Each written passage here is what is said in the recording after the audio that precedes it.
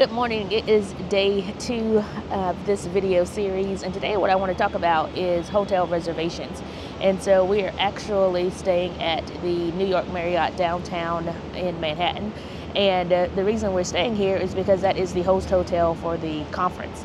And whenever I actually go out to travel for work and business, I always try to stay at the host hotel. The reason being is going to allow for additional networking opportunities.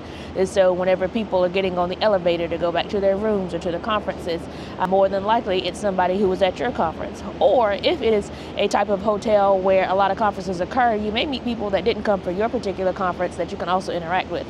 The other piece is after the sessions are over, people are going down to the bar. And so then you can go to the bar and you may be able to meet people that you've been trying to run into. So it just gives you an opportunity to create additional networking opportunities. It's also, of course, as you already probably know, a matter of convenience. So if I can stay at the same hotel where all the sessions are, all I have to do is literally go downstairs, attend the sessions, and then I can go back up to my room and change clothes, use the bathroom, regroup, whatever is needed without having to get in an Uber or walk down the street a couple of blocks to another hotel. So that is the main reason why I usually always try and book at the host hotel.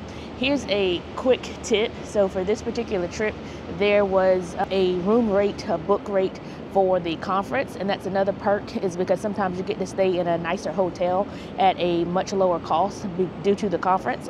There was actually one in Naples that we used to go to. It was an HR conference, and it was at the Ritz-Carlton, and you could stay there for $169 a night. So a lot of people went just because it was the Ritz for $169 a night in Naples. It had nothing to do with the conference.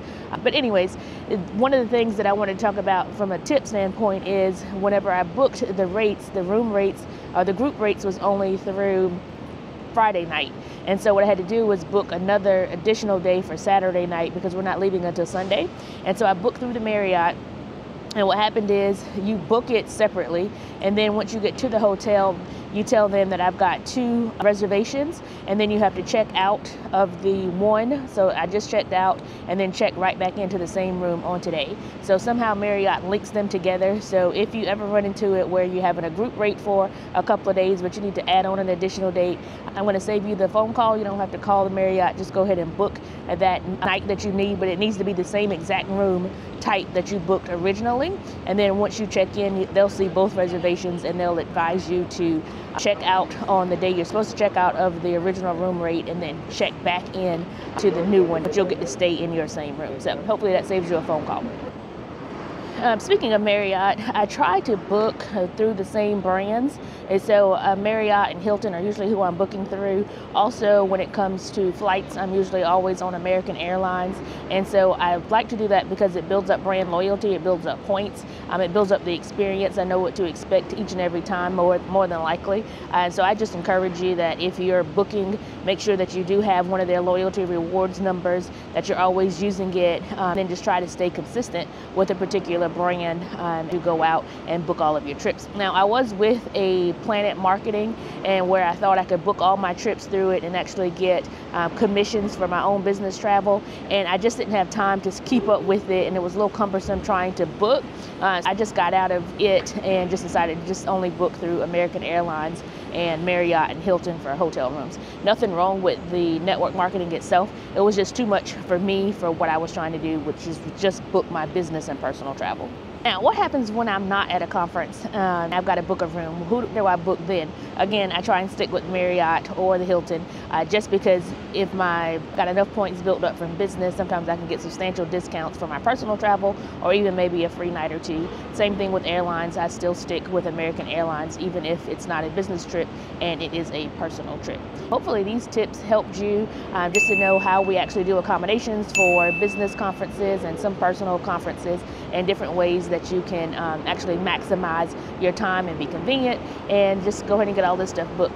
So that is all I have today for the video on New York City accommodations. We're going to do a quick room tour so you can see what it looks like, and stay tuned for the next video.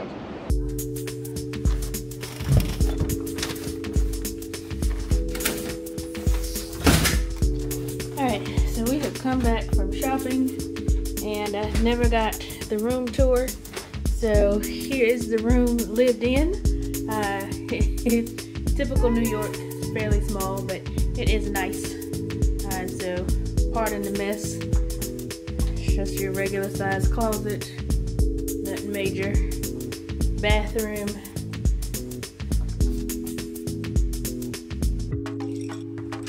And here is the view of the Hudson River.